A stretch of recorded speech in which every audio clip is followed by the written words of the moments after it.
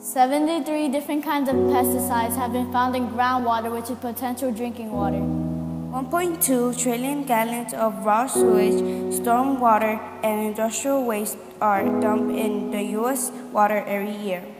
When water from rain and melted snow runs off roofs and roads into the river, it can carry diseases and toxic chemicals.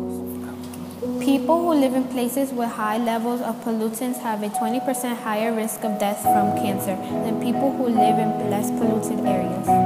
Never flush unwanted or out-of-date medicines down the toilet or drain. Stop pollution quick, to make the water sick. Care for water, land, and air